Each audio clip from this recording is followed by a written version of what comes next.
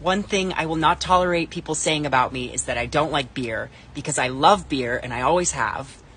I built my platform on being honest with you, and what I'm about to tell you might sound like old news, but you know that feeling when you have something uncomfy like sitting on your chest? Well, that's how I feel right now, so this feels like the right thing to do.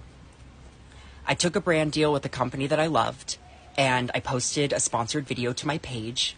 And it must have been a slow news week, because the way that this ad got blown up, you would have thought I was like on a billboard or on a TV commercial or something major. But no, it was just an Instagram video.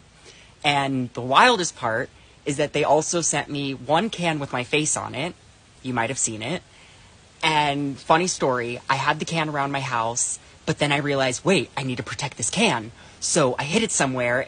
And now I can't find it because I hid it so well. But when I do find it, I feel like it needs to go in a museum, preferably behind bulletproof glass. And you might be thinking, Dylan, why bring it up now? I'm bringing it up because what transpired from that video was more bullying and transphobia than I could have ever imagined. And I should have made this video months ago, but I didn't.